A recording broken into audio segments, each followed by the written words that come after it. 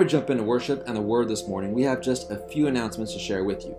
First, there is just a reminder that all in-person ministries have been suspended for the time being.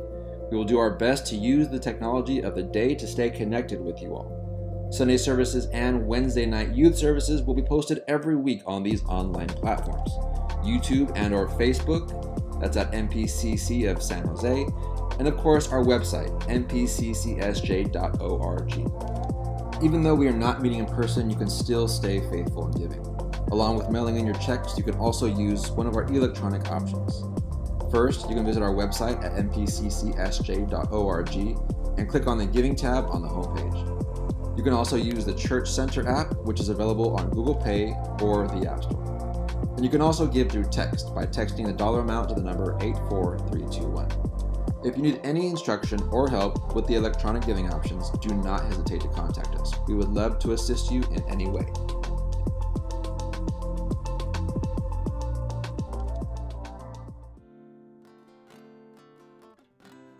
God bless you, church. Stand with me and let's enter into worship this morning. It's a wonderful day. Let's just enter into the presence of God. Amen.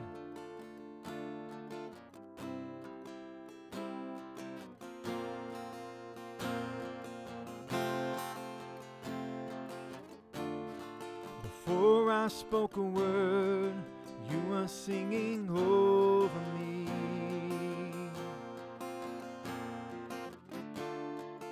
You've been so, so good to me.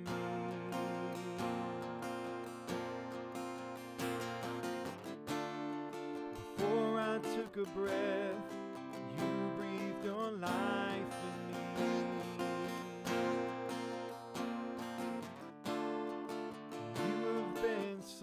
So kind to me.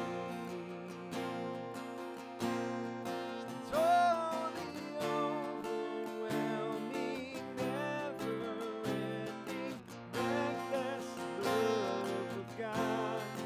Oh, it chases me down, fights till I'm found, leaves the 99, and I couldn't earn it. Deserve it, still you give yourself away. Oh, the overwhelming, never-ending, reckless love of God. Oh, you're so good, God.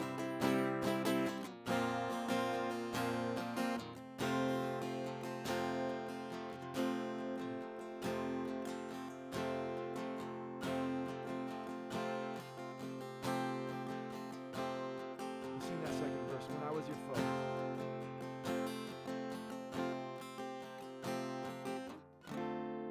When I was your foe, still your love fought for me.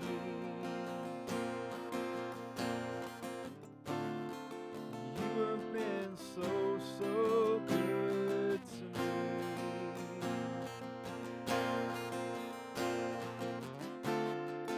When I felt no worth, you breathed your life in me.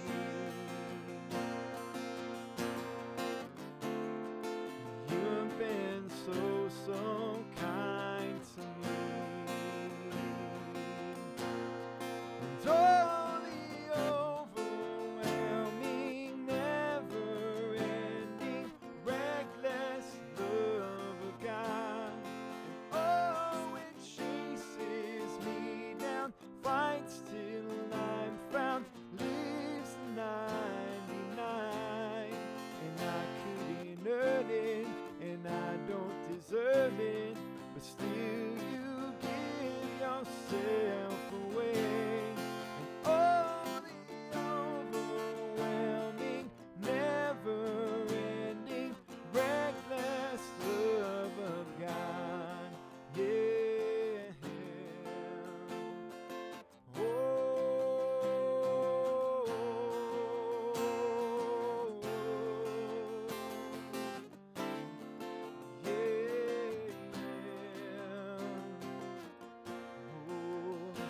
shadow. There's no shadow you won't light. light up, mountain you won't climb up, coming after me. There's no wall you won't kick down, lie you won't tear down, coming after me. There's no shadow you won't light up, mountain you won't climb up, coming after me. There's no wall you won't kick down, lie you won't tear down, coming after me. There's no shadow.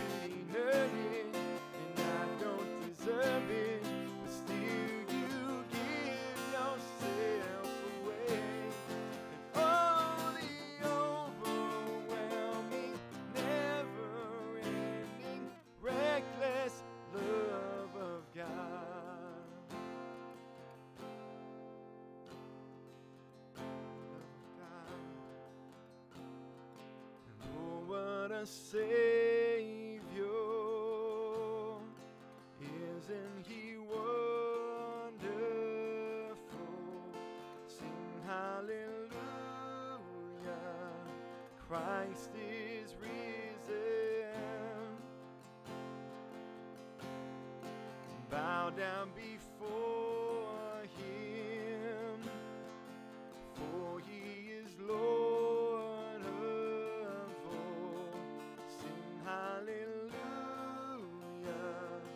Christ is risen. Sing, oh, what a Savior. Oh, what a Savior. Isn't he wonderful? Sing hallelujah. Christ is risen. Bow down before him. Bow down before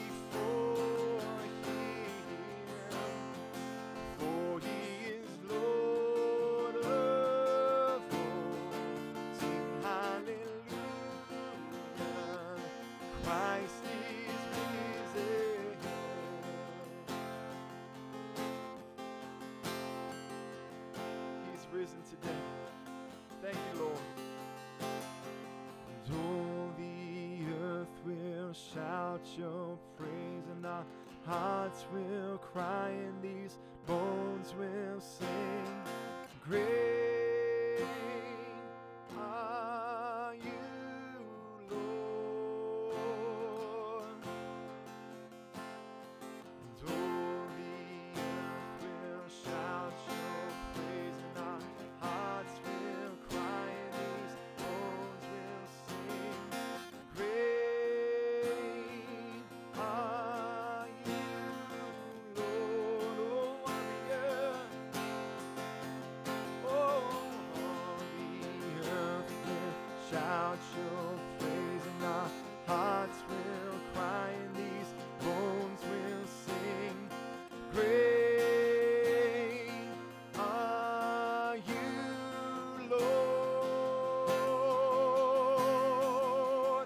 It's your breath in our lungs, so we pour out our praise.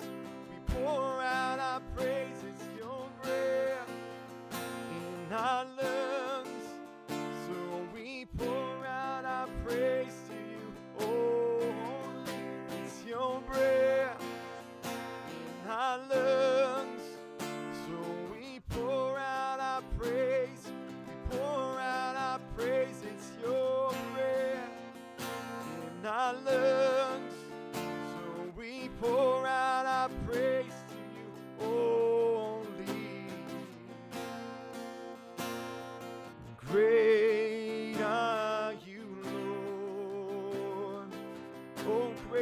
God we serve.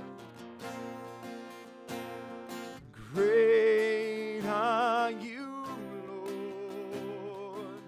Oh, you're great and mighty to be served. Are you, Lord? Great are you, Lord. It's your breath in our lungs, so we pour out our praise. We pour out our praise. It's your breath in our lungs, so we pour out our praise to you only.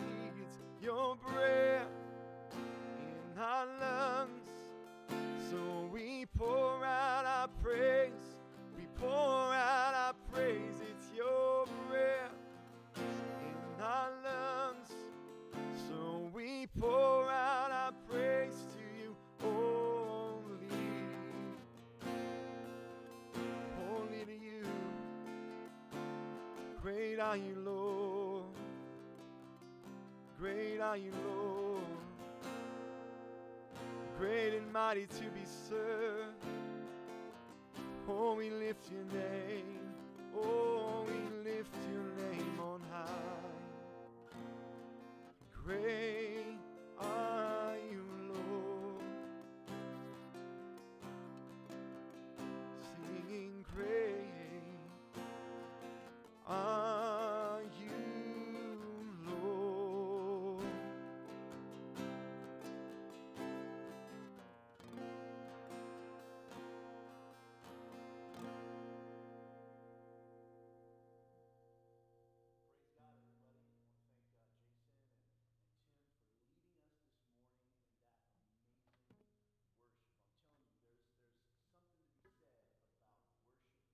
Live with the people of God. Amen. I've heard it before. People have said it to me over the last several weeks. Hey, Pastor Matt, nothing against the recorded services that we've been doing, but there's something about that live anointing. Amen. That's what it is. It's the anointing of the Holy Spirit at that moment to do what needs to be done so that people receive what they need to receive. Amen. So we just are so thankful for each and every one of you for tuning in this morning. Again, we are live. This is happening right now. So again, I want to thank you for being here. Thank you for your faithfulness over the last several months as we've been learning, kind of been thrown in the deep end, as it were, learning how to put together these services. And here we are now at a point where we can do this in real time.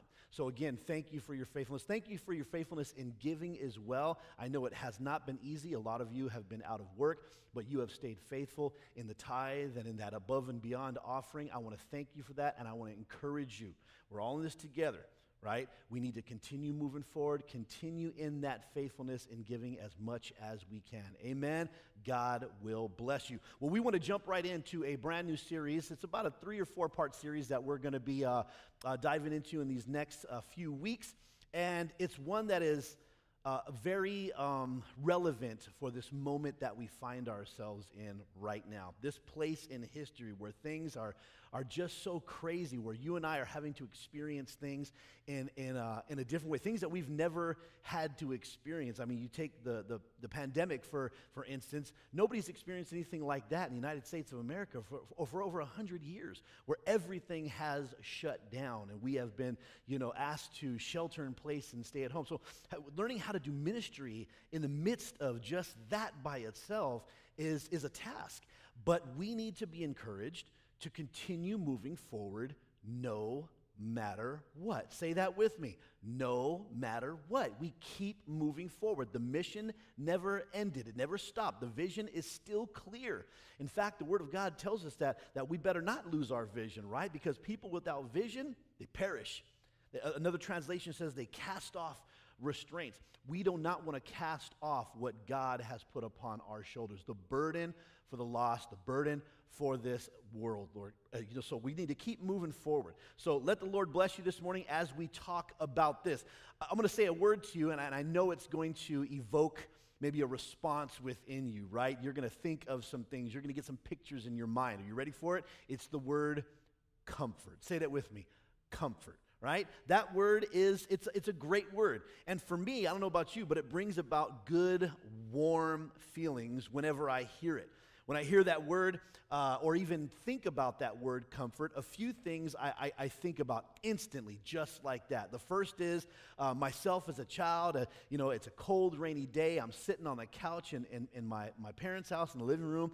I've got a warm blanket over my shoulders, a hot bowl of Campbell's chicken noodle soup in my lap, and I'm just enjoying the comfort of the warmth. While outside everything is storming, I'm inside warm and secure. When I think about that word comfortable, I think about that. Or I think about, as a child, just crawling up into my mama's lap, right? And just soaking in her warmth and her love as she watched the guiding light, right? Sorry, Mom, I had to expose you. While she watched her soap operas, I would sit right there on her lap and just soak up that warmth and that love.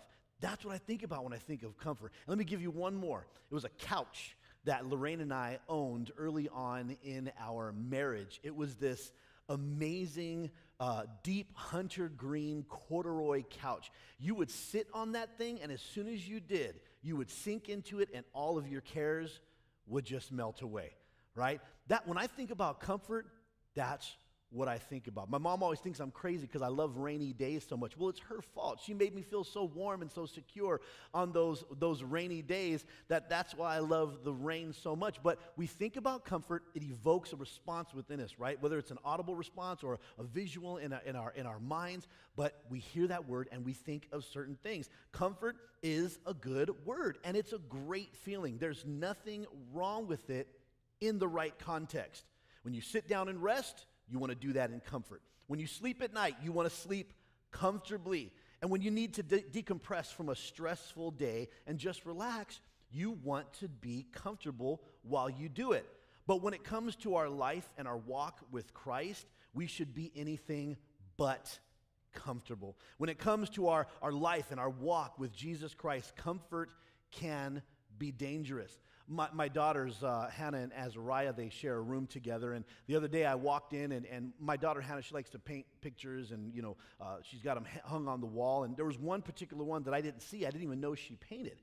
And I went in to flip off the lights, and I saw it right there above the light switch. And so I walked in, and I looked at it, and it had a saying on it. And again, I've never seen it, but that saying jumped out at me. She's a great artist, but it was what it said, not how it was painted. And this is what it said. It said that your comfort zone will kill you. Your comfort zone will kill you. When I saw that, I mean, it was like a punch in the face, a kick in the gut, you know what I mean? I always tell you that I'm the kind of person that doesn't want chicken soup for the soul. I want a swift kick in the pants from the Lord, amen? I need to be motivated to move forward, right? And again, chicken soup for the soul, that's comfortable. It's the oohs and the ahs makes you feel good. But the kick in the pants makes you move forward, right? It encourages you to keep moving. So when I saw that, I knew, God, you were giving that to me in that moment for this moment right here. He planted a seed within me for this series over the next several weeks so that I could speak this truth to you as we find ourselves in the midst of this craziness, right? So I believe that God does not want us to be uncomfortable. And so that is the title of our series for the next several weeks. It is simply called Uncomfortable. Uncomfortable. I believe that we as the body of Christ have grown comfortable in our churches, enjoying the safety and the security of our four walls and our traditional Sunday services. We've grown so comfortable in these things that we've forgotten that Jesus came to upset the apple cart, as it were, concerning traditions, okay? He came to destroy our comfortable traditions and trade them in for a lifestyle and a ministry that focuses less on what happens in the Sunday services and more what happens in the days between those services. All we've done is trade in one set of traditions for others, and we're not supposed to do that. He came to again, upset that apple cart. Some of us have been sitting on the fence. He came to kick that fence down and force us into a place where we make a decision. We're either going to fish or cut bait. Amen? We're either going to fish or cut bait. So that is where we're coming from today, because I believe that we as the church have become too comfortable in our norms, right? In our norms. Jesus didn't come to make us comfortable. He came to do the opposite. And this is kind of like our base scripture for this series, and I want you to see it and hear it today. It comes out of the book of Matthew, chapter 10, verse 34. It says, "Do not suppose that I have come to bring peace. I did not come to bring peace, but a sword." He said, I didn't come to make things all hunky-dory, right? I didn't come to bring sunshine and roses. No, I came to upset that apple cart, to bring discomfort to this world. Not peace, but a sword. Okay? We do want to possess a certain type of peace. And just like comfort, that peace in the right context is a good thing. But if we find ourselves too peaceful, so peaceful that we're not moving, we're just falling asleep, then there's a problem. Okay? There is a problem. Family, don't sleep when it comes to the gospel, when it comes to doing what God called you to do. And that, family, is where we kind of find ourselves in our lives right now. This year alone, we've been, again, confronted with so many different things that we've never experienced. We've been confronted with a virus and a nationwide shelter in place, wildfires on the West Coast, hurricanes in the South, right? And we have violence erupting in almost every major American city, and then the hotter than usual political unrest. And while all this stuff is going down, church services, as we know them, have been banned. Yeah, seriously, they've been banned. You're not supposed to have them. Churches are getting fined, in our state, $5,000 each in-person service they have if they choose to do so. And Christians are losing their minds about this. And again, for a certain point of that, I can understand that. Anytime change is introduced into our lives, even the Christian life, it causes us to flip our wig. And folks, Christians are flipping they wigs in this day and this hour that we find ourselves in, because we feel that our answer was found on Sunday mornings. But I believe that God has allowed this to happen. God doesn't cause bad things to happen. He says every good gift comes from God, right? Only the good gifts come from God. But bad things do happen because sin entered the garden once upon a time. But God will allow those things to be used to shuffle his people into the place that he wants them. He will allow those things to maneuver us to where he wants us to be to experience that greater blessing. So I believe that God is showing us something. He is allowing our discomfort to show us what is truly important and where our focus really needs to be. And folks, I'm going to tell you right now, it's not the Sunday services, because too many Christians have made that the end all and the be all of their Christian experience. And that is not it. We say, well, we can't go to church. No, you can have church in your living room, right? You are the temple of the Holy Spirit. This is just a building. You know, that's easy for you to say, Pastor Matt. You get to be there this morning. Get that out of your head. Get that out of your head. I'm here because this is a normal backdrop for you. But I could do it outside. I could do it from my home, and we'd still have church, because it's not about the building, it's about the bricks that make it up. Not the physical bricks, but you. You are the church of Jesus Christ. And so we need to focus not on the Sunday morning, but what happens Monday through Saturday. Amen. What we can do instead of what we can't. So God wants us to be uncomfortable, but uncomfortable with what? There's three things that we're going to cover in the next several weeks. Today, we're going to cover the first one. And in order to be truly uncomfortable and allow it to be effective in our life and lead us to a place where things are actually happening, good things are happening, we have to first, and you've heard me say it before, start right here. So the first thing that we have to do is be uncomfortable with our distance from God. So if you're taking notes this morning, write that down. Maybe somebody could write that in the chat this morning. Point number one is become uncomfortable with our sin, ourselves, or our distance from God, okay? Because remember, again, it all starts with us. Anytime we want to see change take place, it always needs to start with us, okay? You can never bring about change in anyone or in any situation until you first look at yourself to make sure that you are in a position to affect that type of change. So it has to start with you. And I always look at change this way. If you want to change a situation, you've got to change the people involved in that situation. If you want to change the people that are involved in that situation, you've got to start with yourself. And if you want to start with yourself, affecting change in your own life, the first place you start with is your heart. That part of you that is connected to God, that spiritual part of who you are. So in order to get uncomfortable with our distance from God and allow it to affect positive change, not just in our lives, in others' lives, we have to start first with us. So our first point this morning is mind the gap. Say that. Mind the gap.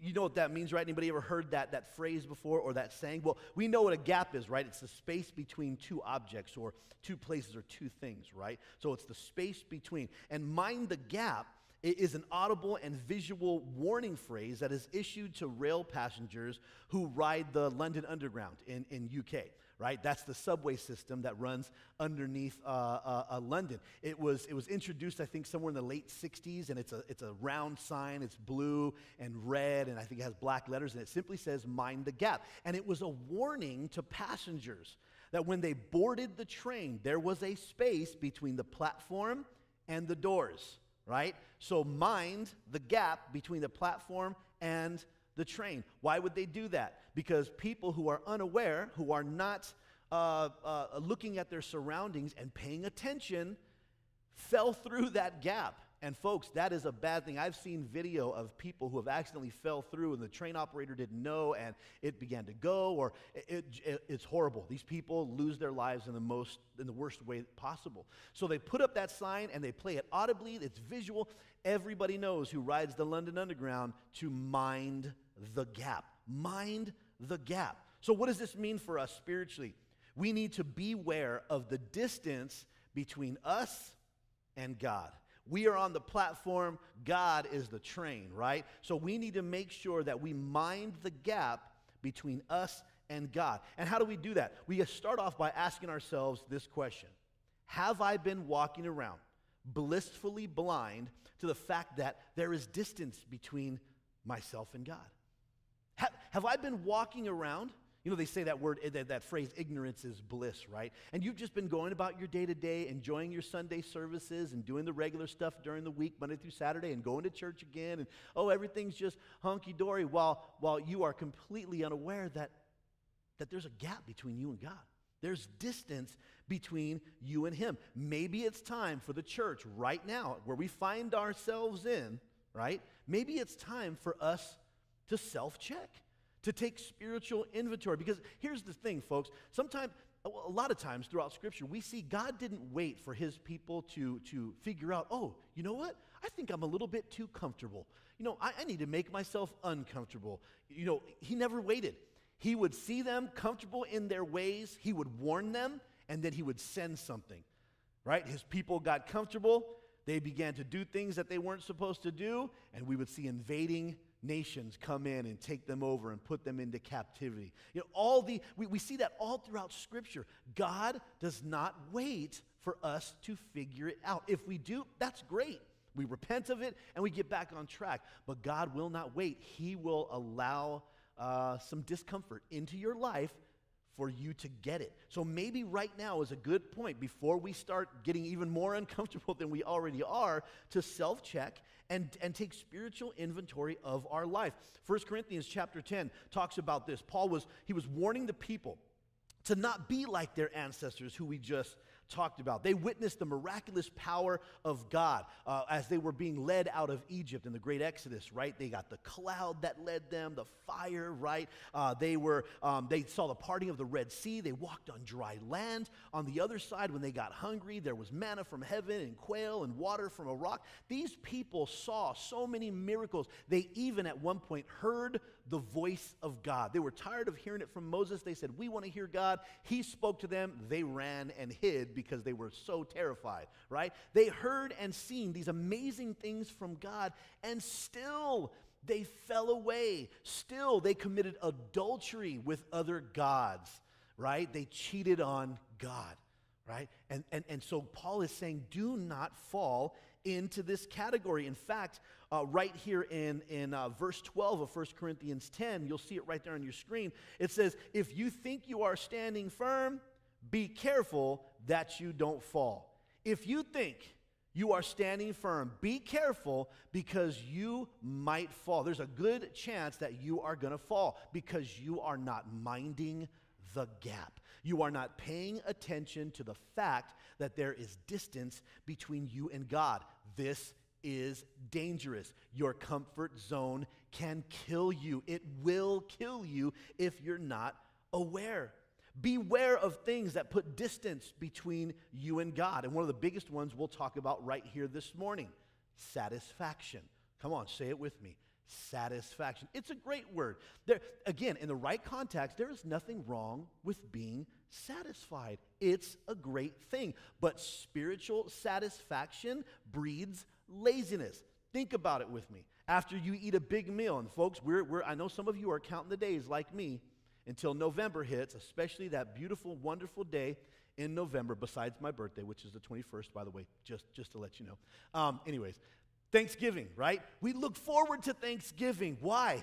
Because turkey, right? Because stuffing, because gravy, right? Greens, beans, potatoes, tomatoes, chicken, turkey, right? We love that stuff. We can't wait. We are counting down the minutes. Yesterday in the blistering heat, my daughter, Azariah, sitting next to me, she goes, oh, I can't wait until Thanksgiving. I'm like, man, girl, we got a couple months to go. Just hold tight. It's coming. But she's like her daddy. She can't wait. We gorge ourselves on food that day until we are more than satisfied. And the first thing we want to do is kick everybody out of our house, go sit down in a comfortable chair or lay down in our beds and take a nap. Come on, don't lie. Testify, right? You know what I'm talking about. You know that you do that. We all do. Well, guess what, folks? The same thing spiritually happens when we get satisfied. We get lazy. We want to sit down. We want to take a nap. All forward motion, all forward progress ceases. It stops. It is non-existent. And we begin to spiritually take naps. That is not what God had in mind for his people, right? We have become satisfied with our Christian lives. We enjoy our traditional church services on Sunday and then go on living our normal lives Monday through Saturday. Listen, Jesus did not die on the cross and raise to life on the third day and ascend to the right hand of the Father for you to be lazy and for you to experience life or do life normal. You are not called to be normal. The very fact that you said yes to a God who is invisible, you can't see, you can't touch him, right? Nobody else can see him, and therefore they don't believe in him, but you opened your heart to God. You talk to God on a daily basis, right? You are abnormal.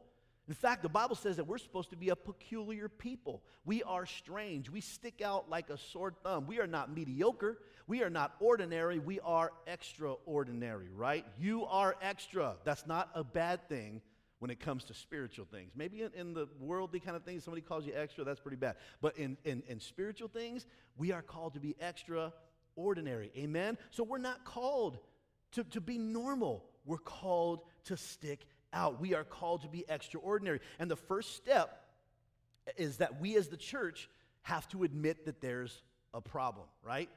That's where true change begins, where we finally figure out and vocalize, I have a problem. I have an issue. You talk to anybody who's in recovery, and recovery doesn't just cover like drugs and alcohol and sexual sins and stuff like that. No.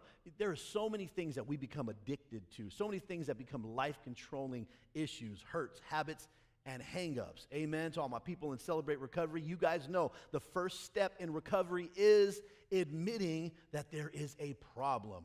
Church, we got a problem. We have a problem. We are focused on the wrong thing, our comfort. And now God has brought a little discomfort in our life to wake us up. Amen? So first, we need to learn how to mind that gap, how to be aware that there is one. Second, we need to learn how to judge the gap. What does that mean? It means that we know there's a distance, so now we have to begin to measure that distance. How far away from God am I? The first thing that you need to do is you need to ask yourself, is there distance between me and God? So we talked about being aware of that, right? But we need to ask ourselves. So a good way for you to find out if there is a distance between you and God is to find out if you still have flesh on your bones. Go ahead, try it right now. Just pinch your skin, right? Some of us gets a little bit more than others, right? That's all right. You got flesh on your bones. You want to know why? Because you're human. You're alive. In fact, when I said that, you're probably like, what does that have to do with anything? Of course I have flesh on my bones. I'm a living human being. That's what we have. Yes, but let's think about this in spiritual terms, okay? Flesh in the Bible equals sin, equals our distance from God. It's the thing that separates us from God. Why do you think God required burnt sacrifices in the Old Testament? God loves the smell of dead, burning flesh because it means that that thing that stands between us is removed. It is removed, and him and I, you and he, can be together again. When our flesh is gone, our spirit is closer to God. So we do have that level of flesh on our bones, right? We have flesh. We all have a level of it, but how much of it do you have? There is a distance between you and God and me and God because he is spirit and we are flesh, right? He is perfect. We are imperfection, right? He is sinless and spotless. We are sinful and full of spots. We got all kinds of stuff going on in our life that separates us from God. That's why he sent Jesus to become the filter so that when you and I stand in the unwatered down, not candy-coated presence of God, Jesus is our filter. When God looks down at us, when we're in his presence, he doesn't see the filth of our sin. He sees the blood of Jesus Christ. Our image is filtered through the blood of Jesus. Aren't you glad that you are blood-washed and blood-bought? Because now you can stand in the presence of God and he will receive you, not because of you, but because of the mark of his Son on your life and because of you, because he loves you, right? But he couldn't be where you are until Jesus became that filter, right? So again, we do have flesh, but the better question is not just how much do we have, how much are we controlled by our flesh? Because you all have it. I have it. We all have a tendency to want to be carnal, to want to be sinful. It's our nature, right? But how much of it do we have in our lives? And meaning, how much of a control does it have over you and I? How much are we allowing our flesh, our carnality, to control our thoughts and our actions? I'm going to be honest with you. Man, even though I'm a pastor, I'm still a human being. I still have flesh. And there are still things that I'm working out and working through, folks. And I know you are too, but I want you to hear it from me as a pastor. As soon as I accepted that calling or was voted in, no special thing fell on me and caused me to be sinless. No, I have to work just as hard as you do, and sometimes, well, I don't want to say even harder, but because of my position, right, people view me as this holy man. Folks, I am not holy. I am a sinner that is in need of a Savior to make me holy. So I have to work just as hard as you to work away the flesh's control over my life, right? The thing that I got from Jesus when he came into my life was not the fact that I won't be affected by sin anymore. No, I have the strength. I have the power of the Holy Spirit within me. I have the power of Jesus Christ that works through me to say no to sin and to push it away, to push down the flesh. Or to better than that, we don't want to push anything down or bury things because if we do, they're going to come back, right? We put them on the altar and we kill them dead. He gives me the power and you the power to lay our flesh on the altar as living sacrifices and burn them away. So we don't want to be controlled by our flesh. So the next question for us is, okay, is there a gap, number one? Number two, how much of a gap is there? How much of the flesh has control on my life? And this is only a question that you can answer. Galatians 5 gives us a glimpse of what a life that is kind of led by the flesh looks like, and you're going to see this scripture on the screen. Some of you know this well. It's Galatians 5, verses 19 through 21. It says, the acts of the flesh are obvious: sexual immorality, impurity, and debauchery, idolatry and witchcraft, hatred, discord, jealousy, fits of rage, selfish ambition, dissensions, factions, and envy, drunkenness and orgies, and the like. I warn you, as I did before, that those who live like this will not inherit the kingdom of God. There's some heavy hitters in this list of fleshly activity, right? There's some big ones. We're talking about that sexual immorality. We're talking about, the orgies and all that stuff. You hear those words and you're like, ew, that's not me. Okay, so maybe it's not. Well, let's look at the words in between here. Let's look at things like impurity. What's impure? Anything that is not pure, anything that is not godly. That can even mean our thoughts. And you know from the Word of God that our thoughts can be just as sinful as our deeds. So how many impure thoughts do you have? I know how many I have that I have to constantly deal with and give to God. Kill dead, impurity, debauchery. That's drunkenness, partying, right? It's raucous living. Now, some of us may not be heavily involved in that, but some of us may and struggle with that. That's something that we need to remove from our life. Idolatry. We're not talking about statues of gold, silver, wood, stone. We're talking about statues made out of electronic components like our TVs and our computers.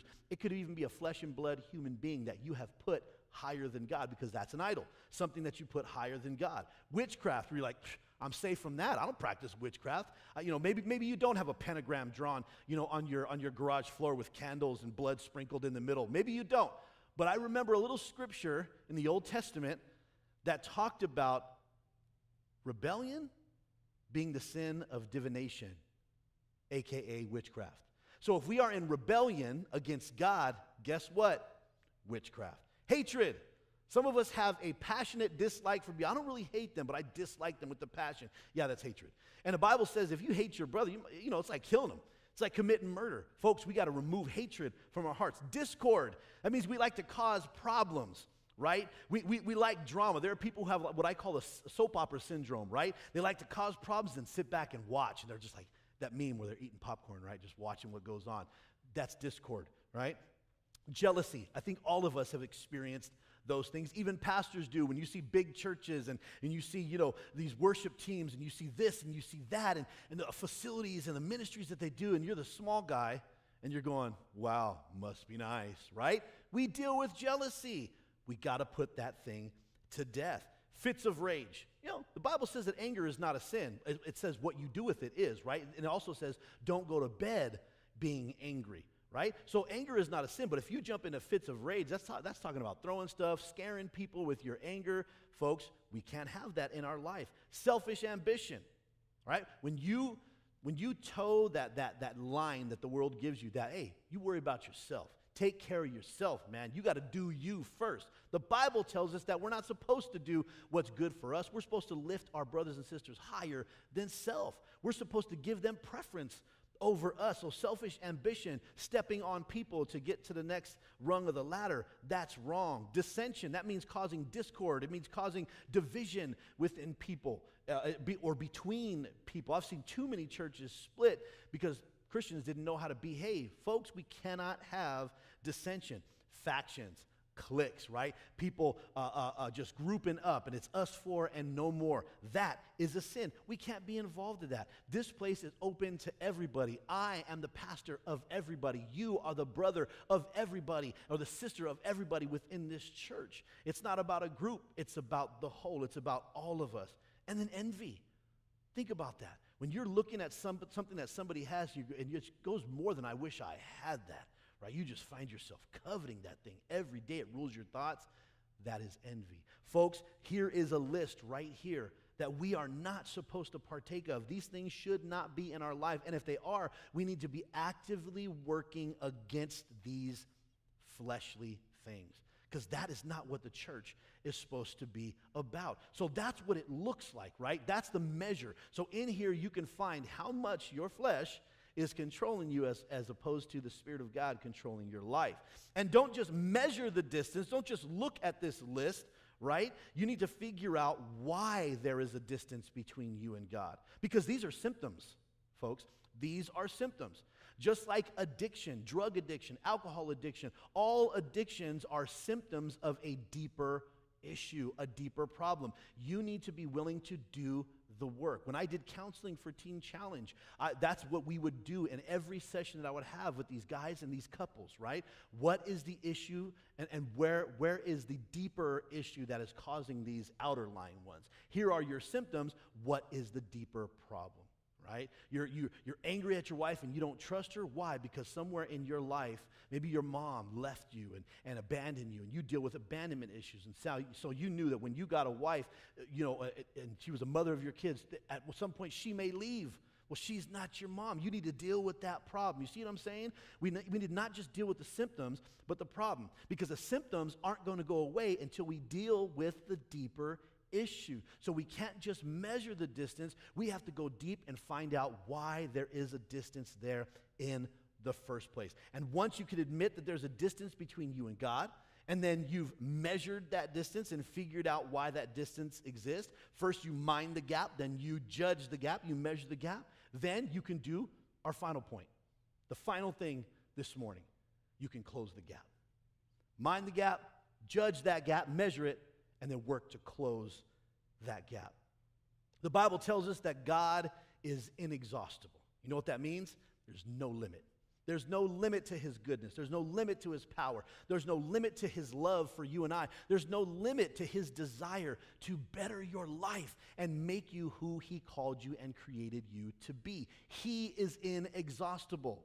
So what that means to me is that you and I must exhaust every resource that we have in order to discover more and more and more of God. Amen? This is not the picture of comfort, right? Exhaustion is the opposite of comfort. But the Bible leads us to believe, because God is inexhaustible, we need to exhaust ourselves in seeking him out, in searching him out, in knowing him better. The good thing is the Bible tells us, when you are weary and heavy laden, he said, come to me and I will give you rest, right? It's right there in the pages of Matthew 11. He says, come to me, lay down your burdens, and I will give you rest for your soul. We are called to become uncomfortable in our life, in our walk that we have with Jesus. If you came into this thing thinking all your problems were going to melt away, somebody sold you a bill of goods, right? I told you this before. If you believe that, then I've got some beachfront property in Montana that I'd like to sell you today, because it's a lie. That's a lie. When you come to Christ, things don't get easier. I came not to bring peace, but a sword, right? A sword is not comfortable. It cuts, right? It penetrates. It slashes and tears. That is the opposite of comfort. Jesus died on the cross not so you can kick back in a spiritual lazy boy and take a nap. He came to ruffle feathers. He came to upset the apple cart. He came for you to rise up and take arms and to fight this good fight against the enemy, and to save the souls of those who are lost, just like you and I once upon a time were. Again, that is not the picture of comfort. It's the exact opposite. In fact, it's making ourselves uncomfortable on purpose. No, better yet, it's making ourselves uncomfortable with purpose, right? We're not just going to be tired for being tired's sake, because we've just been running around doing nothing. It's not because we're running around on a treadmill, doing a whole bunch of work going nowhere. No, we're doing something with a purpose. We are exhausted, uncomfortable with a purpose. Take your focus. Number one, in order to do that, you need to take your focus off of the things of this world and put them on God. You need to worry less about what is going on as far as the world is concerned and how it affects you. Yes, you need to be mindful of what's going on, because you need to know how to attack every situation, right? But stop looking at it through eyes of how is this going to make me comfortable? Because we already established, you gave your life to Christ, you're going to be uncomfortable. Period. Come on, just put a period on the end of that sentence and own it. I gave my heart to Christ, therefore now I am going to be uncomfortable in this life. The things that you used to like to do that were sinful, going to be uncomfortable with it. People you used to hang around with who don't want to hear nothing about God, you're going to be uncomfortable around those things. You're going to be uncomfortable. So let's get that into our mind. So stop looking at everything in this world through a lens of how this is going to bring me goodness or comfort. We need to stop putting our focus on the things of the world and put them on God. So there's a quote that the world likes to say to us Christians. It says, hey, go ahead, man. Every man for himself, do whatever you want to do. More power to you if you want to serve God. But don't become so heavenly minded that you become no earthly good. right? And I understand where they're coming from with that. They're talking about fanaticism, right? Don't be a fanatic and, start doing crazy things and start preaching me every time you see me and blah, blah, blah, blah, blah. Okay, I get that. But folks, the Word of God tells us otherwise. Look at what it says in Colossians chapter 3, verses 1 and 2. He says, "Since then, you have been raised with Christ. Set your hearts on things above, where Christ is, seated at the right hand of God." Here it is. "Set your minds on things above, not on earthly things." Boom. Right there in your face. The world can keep saying, don't become so heavenly minded that you're no earthly good. Right here, Paul is telling us, if you're not heavenly minded, you aren't going to be any good to anyone on this earth. We need to be heavenly minded. And let me remind you where the Apostle Paul was when he wrote this. He was uncomfortable. Remember, he was just about to start his fourth and final mission crusade, his missionary journey, and then he got arrested and put under house arrest in Rome. He was writing this in shackles. How can a guy who is imprisoned and can't do the will of God, right, what he thought was the will of God, how can he tell us, don't worry about the world? Don't worry about becoming uncomfortable. I think he's the perfect person to tell us that, because he's sitting in the midst of uncomfortableness, discomfort. He was supposed to be doing something else for God, and here he is. But remember what I told you the last time we spoke. If Paul wasn't imprisoned in Rome, we would have never got this book. We would have never got Philippians, Ephesians, Colossians, or Philemon. We never would have got those things because he wouldn't have been in prison. He wouldn't have wrote them. So here he is writing to us about comfort, about discomfort, right? About setting our minds on the things of God rather than the world, setting our hearts on the things of God rather than the world, right? From prison. He understands it. He gets it. So you need to be heavenly minded, or you will be no good to anyone on this earth. Take your focus off of you. Say it. It's not about you. It's not about me. It's not about us. It's about them. It's about the people out there who don't know Christ. I'm uncomfortable so I can win them. I push away comfort. I push away the spiritual naps. I push away resting in God, right? And so we think, so I can save a soul. So I can see somebody receive Christ just like I did once upon a time, years and years ago. And you need to do the same. We, as the body of Christ, need to take the focus off of ourselves and put it back where it belongs, on God, and He puts it on people. When you can do that, when you can stop using your voice to complain about how uncomfortable things are making you right now, and you could start using your ears instead to listen to the voice of God, you will hear His voice telling you not to worry, that He has everything under control, and the most important part, keep moving forward. Keep moving forward.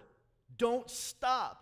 You need to exhaust yourself in the pursuit of God, become heavenly minded, or you'll be no earthly good. And lastly, keep moving forward in ministry. Keep ministering. Keep ministering. Keep doing the work of the gospel. God is more than a Sunday thing. I saw that on a shirt as I was scrolling through Facebook the other day. God is more than a Sunday thing. That's right. But do we, as Christians, as His followers, believe that?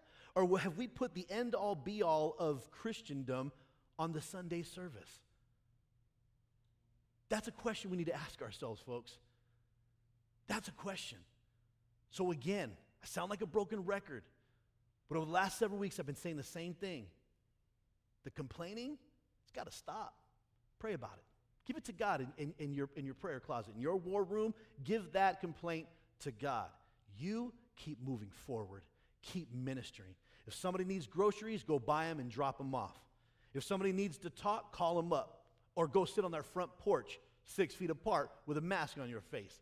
If somebody needs something, be the person to provide it, and do it in Jesus' name, right? Exhaust yourself in the pursuit of God.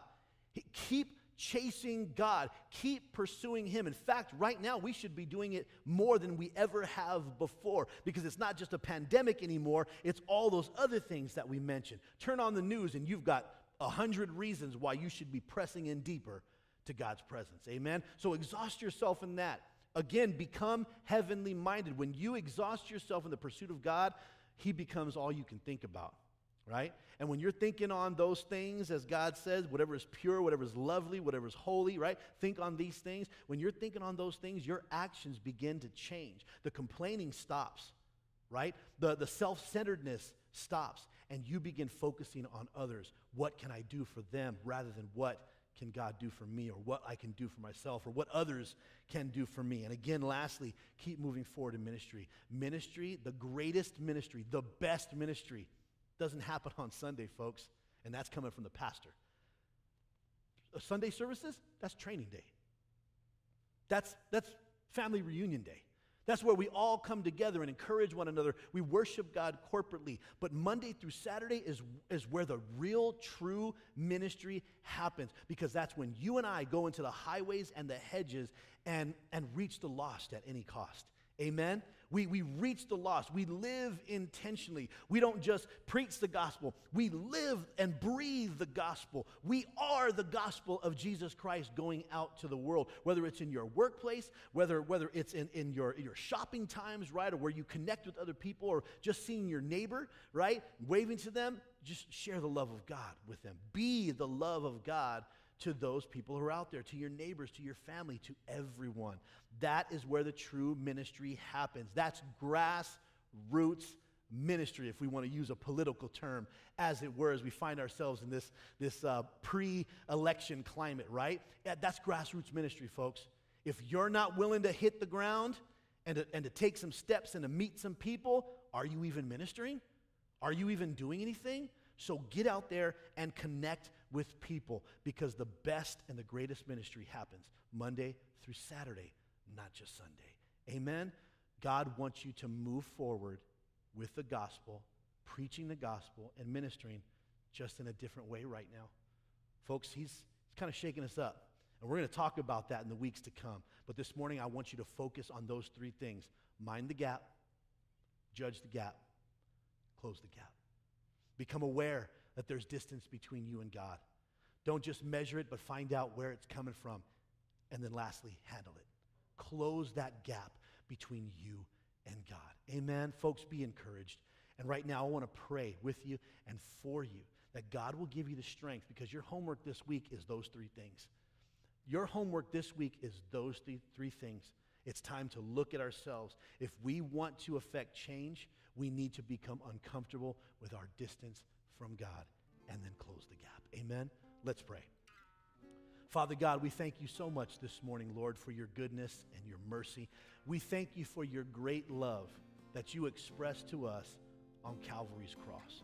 Your love wasn't just expressed to us when you created us and when you desired to walk with us in this life, but when we fell away, when our hearts became impure, you sent your only begotten to die on a cross that did not belong to him because he was spotless and perfect. It belonged to us. He died on my cross. You sent your son to die on my cross for my sins, and you set me free. You set me free from all those things that held me, that kept me bound and kept me from being who you designed me and created me to be. God, I'm so thankful. But sometimes, somewhere in the time between our salvation and, where we find ourselves in life, sometimes we lose focus. Sometimes we get comfortable in the things that we have and we understand. And when change is introduced, when discomfort is introduced, we don't like it. We begin to complain. We begin to shout. We begin to get mad at people. And instead of looking at ourselves, we look outwardly. God, it's time for us. You're speaking to us today about our comfort zones. And just as I walked in my daughter's room and I saw that phrase, your comfort zone will kill you. God, you're shaking your people up. In this time right now, these last 6 months, this is prime time for us to draw closer to you, to ask you to reveal to us what is wrong in our lives so that we can fix it and we can become better on the other side. This is our lion's den. This is our fiery furnace, God. And it's by faith and by our closeness with you. That's what's going to get us out. That's what's going to get us out that next day. Like Daniel, you released them from the lion's den. Those lions who were hungry, who hadn't been fed, they were sure they were going to devour him. They purred like kittens in his presence. Because Daniel sought your face in the midst of his den. Shadrach, Meshach, and Abednego. Hananiah, Azariah, and Mishael. In the face of that wicked king, they said, go ahead and throw us in. Our God will save us, but even if he doesn't, we will not bow. And in the midst of those flames, there wasn't three, there was a fourth figure, and he looked like the son of the gods.